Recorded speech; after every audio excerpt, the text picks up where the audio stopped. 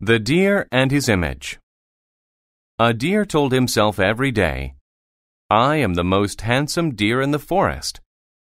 My large chest is a symbol of my power, and my beautiful horns impress other animals." But he did not like his legs and hooves. "My legs are narrow, and my hooves are ugly. They do not satisfy me." One day, the deer saw a big dog. The deer made some noise and disturbed the dog. The dog woke up and chased him. The deer felt terror. He screamed. He did not want to be a victim, so he ran into the forest. His strong legs helped him run fast.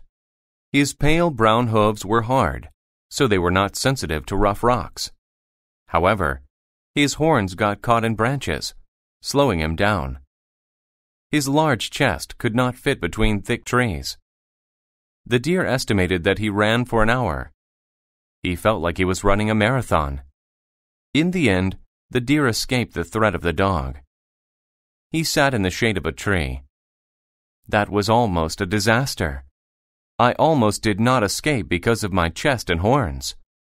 My legs and hooves saved me." As a consequence, the deer learned to honor his fast legs and have confidence in his strong hooves. Pretty things only supplement important things, he thought.